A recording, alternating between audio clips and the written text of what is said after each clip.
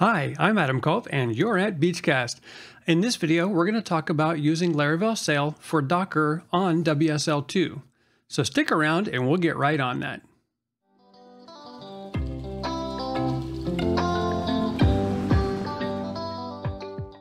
Welcome back. As I said, in this video, we're going to be talking about Laravel Sail. Now, I've done videos in the past about setting up Laravel on a Docker environment, and I've also set up Laravel on a WSL environment. But in this video, it's a little bit different. One of my past viewers requested that I do a video on setting up Laravel on Docker. Now, I think that person probably didn't realize that I had already done that a few years ago. But since it was a few years ago, I decided to try out something new and show the Docker setup again, but this time with a new wrinkle, using Laravel Sail. In my previous video, when I set it up, there were some things that you had to take care of because of the caching directory permissions and also the config and a lot of other places where certain permissions were needed in order to run a local development environment. And doing it in Docker was not without its limited issues. So that being said, Laravel Sail kind of takes care of that. So let's go ahead and dig right in. To get started, I'm first going to start off in the Laravel Sail documentation. Now, in the documentation, in the introduction, it tells you a little bit more about what it is. Laravel Sail is a lightweight command line interface for interfacing with Laravel's default Docker development environment. It also provides a great starting point to build Laravel applications using PHP, MySQL, and Reddit without prior Docker experience. One of the things I did note, however, as I was preparing for this video, is it does state that Laravel Sail is automatically installed on all new Laravel applications. Unfortunately, that's not always the case. In my previous video, which I'll link to up above, I installed Laravel using Composer and just did Composer create project. And by doing that and bringing Laravel/Laravel, it didn't bring in Sail by default. So what the documentation is referencing is installing Laravel, the example application. Now, Sail is in the example application. It is not there if you make the command Composer create project. So if you used a Composer create project, you would have to follow the command that is here, which is composer require Laravel/Sail and then --dev. You would need to do that if you were not using the Laravel example application. Let me show you a little bit more of what I mean. All right, so to get started, I'm going to go ahead and launch my installation of Ubuntu 20.04. Now, I do have a WSL2 environment set up and ready, and it is running Ubuntu 20.04, and that is the command line that I just brought up, the terminal that I just brought up. So if I look at my present working directory, I am in /home/Adam Culp. Now, this is on Windows, but yet I'm in an Ubuntu command line because that is the environment that I'm running in WSL2 at the moment. If I look in that directory, I have some various other subdirectories. Projects is the one that I'm going to be working with right now. So let me go ahead and change into the projects directory. And if I list what's there, we can see that I have an example application and I also have sample site. Now the example-app, it was installed using the Laravel installation of example app. The sample site was one that I installed using Composer to create a new project. If I go into sample site and we look at the files there, we can see that it's just a standard Laravel application install by using Composer and installing Laravel/Laravel. If I do a list then of the vendor directory, vendor, and go into bin, and we see what's there, we see I don't have Sail here. That being said, I'm not able to issue Laravel Sail commands.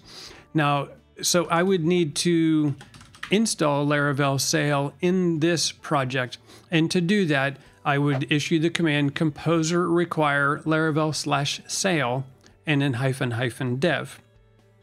However, if I go to the other project, go to the example app, and I bring up all the files there. And for instance, if I list the contents of vendor bin, we see that I do have sail there.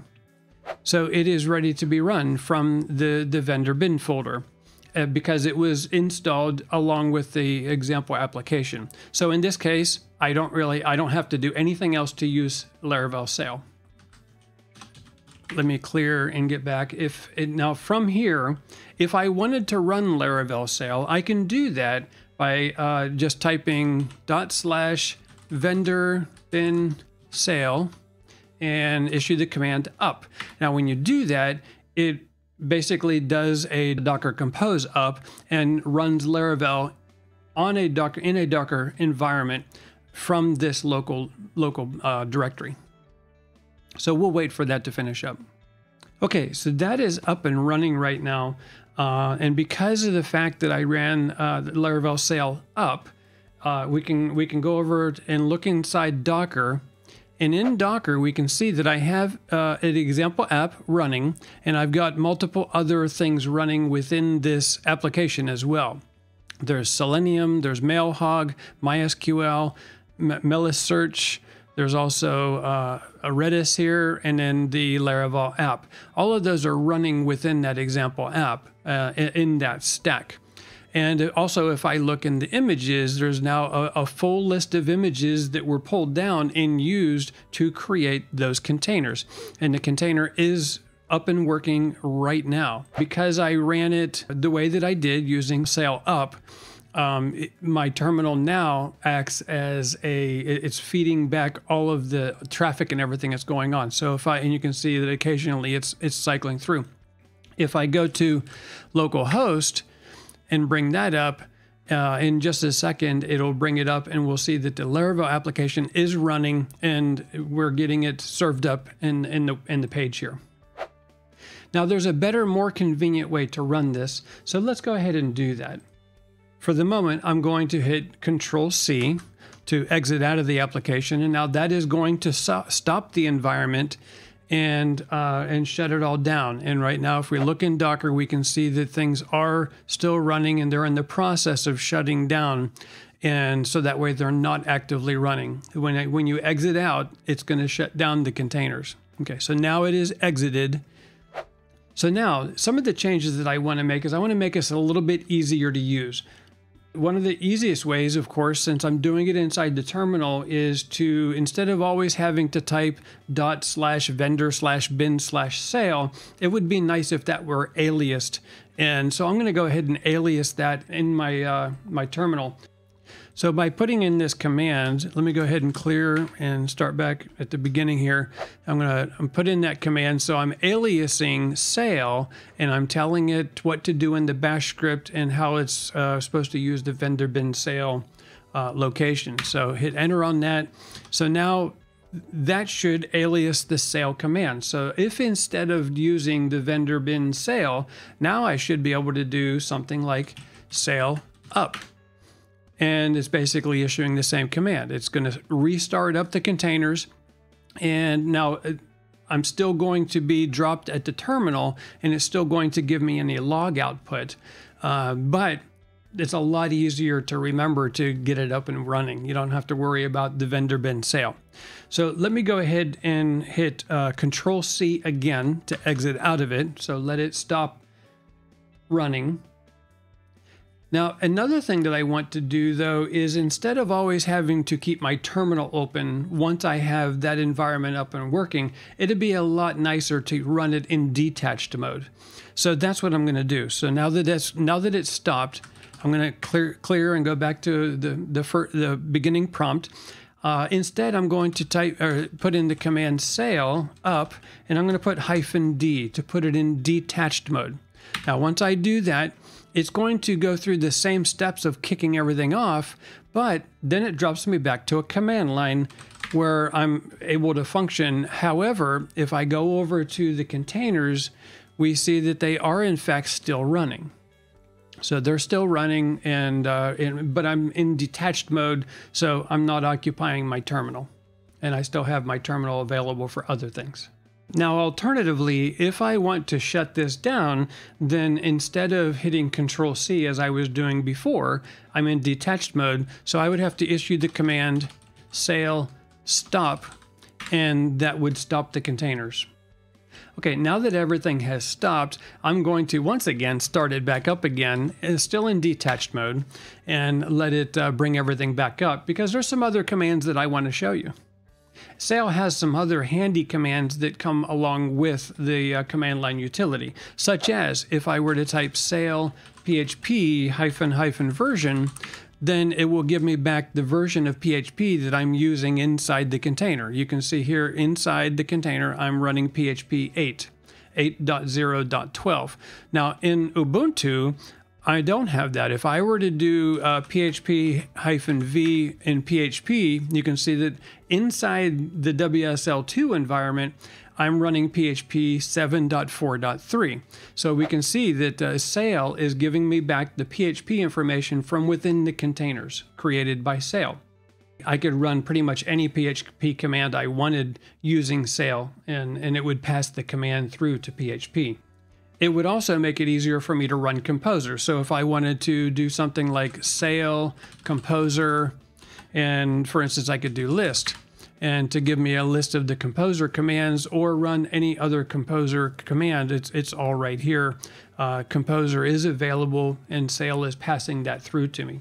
So it does make it very convenient to be able to access PHP or Composer to do other things from within the Sail environment. Alternatively, I could use Sail for other things as well. So for instance, if I wanted to find out the version of Node that I had installed, NodeJS, I could do Sail Node and do version of Node. And it would give me back the version of Node.js that I'm currently running inside that environment as well, which is 16.13.0. And I could issue other Node commands or even NPM commands. If I wanted to do Node Package Manager and install some different packages, I could do that just the same. If we wanted to run tests, we could do sail test and let it run our test for us. And we can see here the results of the tests, where the tests are two different tests and they both passed.